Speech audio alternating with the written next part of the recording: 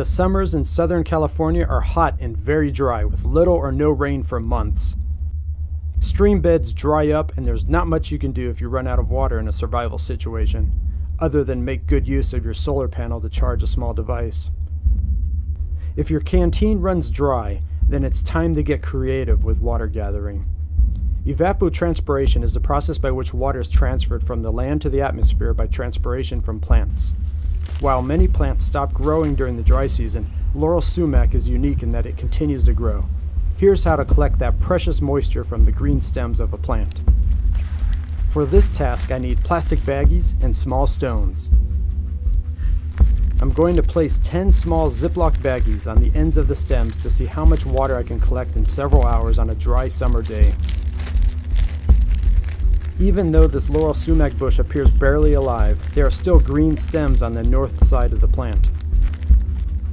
Each baggie is placed over the end of a single stem and weighted with a small clean stone so that the water will collect in the bottom of the baggie. Then I simply seal the baggie with the Ziploc mechanism.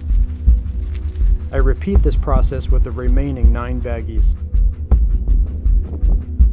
A few of the baggies I seal even more tightly with a small piece of monofilament fishing line. After all the baggies have been placed, I will have to wait several hours and then see what happens. In a genuine survival situation, you will want to try and stay as cool as possible during this time of waiting. It would be best to find shade and lie down and rest in order to minimize the effects of dehydration. Remember, this technique of using transpiration baggies to collect water should only be used in a genuine survival situation. About 6 hours later, I emerged from my resting spot to check the results.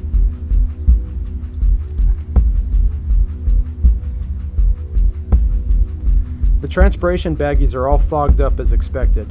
Droplets of water cover the interior of each of the baggies. Ants even found the precious collection of liquid in a few of the baggies. In the bottom of each baggie, a small amount of water has collected.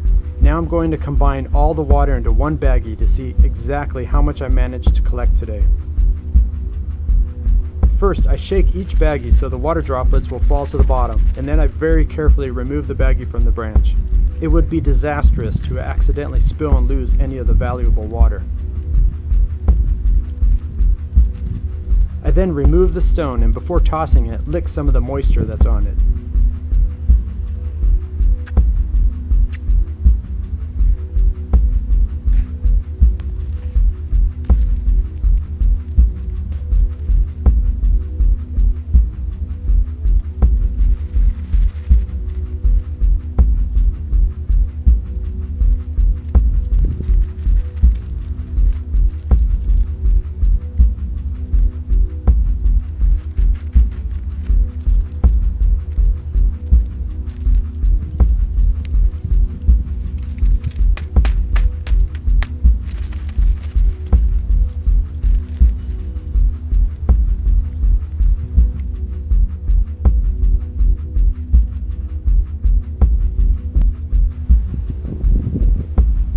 So, these are the results. 10 small Ziploc sandwich baggies on the stems of a very dry laurel sumac bush on a warm August day with temperatures in the 80s in San Diego, California, produced a little less than a quarter cup of water. But that little bit of water tasted so delicious. While this amount won't get you far in a survival situation, it would at least help keep you alive a little longer. Based on these results, 40 bags would give you almost a cup of water. Certain species of other plants may even produce more water. I will have to experiment and see what happens.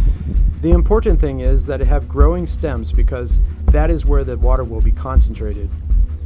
Is it safe to drink? I would avoid practicing this technique with poisonous plants, but laurel sumac is perfectly safe. Thanks for watching.